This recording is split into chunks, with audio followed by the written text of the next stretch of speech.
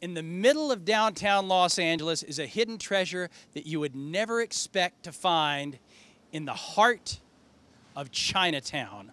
We're going in here to meet Carl, who is quickly becoming a legend in Los Angeles.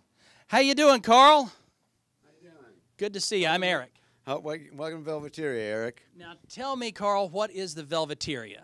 Velveteria is the epicenter of art. It's the greatest art museum in the history of the world. Everything known to man is captured on velvet in here in the Velveteria. Now, the minute someone says a velvet painting or a velvet Elvis, our mind goes to a different place. Why is that? Well, because velvet painting, it invites you in to the luxuriant nap of the velvet, and the light, when it hits the nap of the velvet, and the color just bounces, and it becomes a 3D effect. And so people just love them. It's relatable, and everybody can understand it. You don't have to be a nose up in the air art snob, you know, and oh, this brush stroke means this and this means that. It's all baloney. And the art world really hates us because we are tearing the pants off the art world and the art critics, and they don't have anything there, man. They all look like Ken dolls, these guys. There's no cojones, baby. I have guys working down in Mexico. We are like the new Medicis of the modern Tijuana Renaissance, bringing velvet painting back as the dominant art form of the 21st century. So look out, world. Over here in the corner we have some of our oldest paintings. Like these are from Japan in the early 1900s.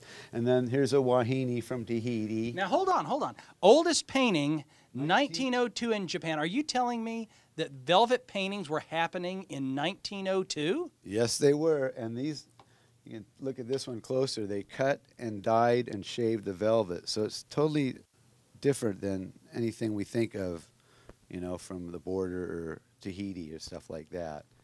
So. I would never have guessed. When you think of velvet paintings, you think about the 1960s and 1970s, but you're telling me that this was going on in Japan as early as 1902. Right. It sure was. Now, what do we have over here? We have Miley Cyrus. Wow, look at that. Miley Cyrus? Yep. You would never expect to see a Miley Cyrus velvet painting. Well, we've got to keep up with the times, and we get people who are iconic and, you know, compelling.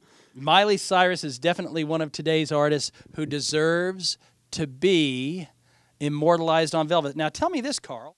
What's behind the pink velvet curtain? Behind the pink curtain is the whole show, man.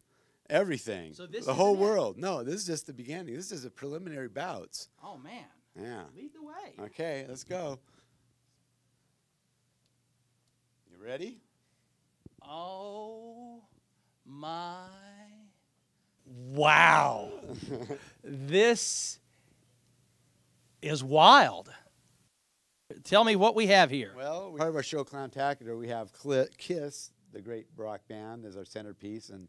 And so we have, like, everybody here from Kenny Rogers to Sinatra to Willie Nelson's a standard on velvet. Jimi Hendrix, Cher, Stevie Wonder, the Rat Pack, Springsteen, Roy Orbison. Is that Sinatra down there? Frank Sinatra. And I love this painting because the spotlight is right on his bald spot, you know, over his toupee. So it's That is fantastic. Now, who is that right above Frank? That's Tempest Storm, the great burlesque queen of the 50s and 60s, who's one of a good friend of the Velveteria.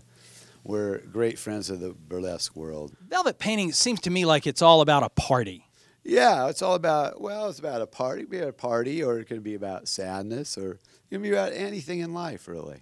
Well, let's keep looking. Tell me what we have over here. So this is our tiki area, where we have some of our finest paintings from the from the 1930s, actually, all the way through the 60s, some of these paintings. And like, this is Marlon Brando's wife from Mutiny on the Bounty. Wow. On black velvet. This painting up here was one from Edgar Lee Tigg, who I spoke about before. This one was in Paris all last summer in a museum there. Wow. And I got it from an old retired dentist who was living out in the desert in California. He was living in a Dodge conversion van. He had no money except he had 200 velvet paintings. So we bought his whole collection, and this one ended up going to a museum in Paris instead of going to the dump out in Riverside. Here I have a section I call my California Kings and Queens, people that were very important in California. Here we have our great talk show host, Jimmy Kimmel. Fantastic. Next to Hugh Hefner, Marilyn Monroe, John Huston. There's Dolomite. Dolomite, Rudy Ray Moore, the Rudy Ray Human Moore. Tornado. Human Tornado. Do you know any of his raps? I don't have the signifying monkey down by memory yet. Hold on, let me see. I got here. You got one. Here we go. I don't want no dilapidated, knee-slapping, cross-eyed, bow-legged, pigeon-toed son of a gun messing with me. Hey, you know Hurricane Annie and Jimmy Reed. I haven't got that one down yet. But tell me, so we got Dolomite. Who else? And well, we have the Three Stooges here. Fantastic. Dallas Raines. Absolute. No one does the weather better than Dallas Raines. He's the man. Vincent Price and Peter Lorre. Vincent Price with Peter Lorre's head. Nowhere else in the world can you go and find a painting of Vincent Price and Peter Lorre above Snoop Doggy Dogg and Sylvester Stallone. Right. This is a veritable gallery of awesomeness. Well, thank you. We have over here named Ralph Burke Tyree, who was one of the greatest velvet painters in the history of man. He is a World War II Marine, and he captured the beauty of these people, and these animals he did were just unbelievable. Now, you're telling me that even though people associate velvet paintings with the 60s and 70s, World War II era artists were painting on velvet. Yes, they were, many of them. They discovered in the South Pacific the velvet paintings, and they took them up. You know, the same guys who painted on the airplanes, and the military had a very big role in velvet painting. And now tell me, now we've got a Michael Jackson wall here. Yes, we had a show which we continue to have called From Botox to Detox, the Surgical Evolution of Michael Jackson. So you see the various stages of Michael Jackson's career. They're really great paintings, and that landed us on The Tonight Show. I'm looking around at all of this stuff, and there's one thing that is definitely missing. I have not yet seen one Velvet Elvis. Well, you go around the corner, you're going to see the Hall of Elvis. The Hall of Elvis. The Hall of Elvis. Is this like the mother lode of all velvet paintings? It's called Taking Care of Business, baby.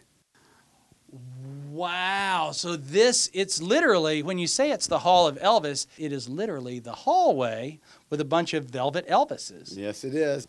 Here we have Elvis in his various stages of glory, from when he was heavily sideburned in the 70s to when they had to sneak him across the border, him and Priscilla, because they had to paint him like Native Americans, because Elvis Presley Enterprises was upset about that Velvet Elvis coming into the country so much. Wow. Then Elvis got a perm here, and that probably led to his downfall.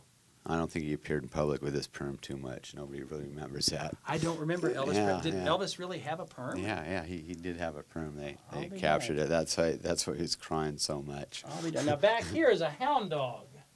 Yep, here's nothing but a hound dog. We got a hound dog. Wow, this is really every version of a Velvet Elvis known to man is here in the hallway of Elvis.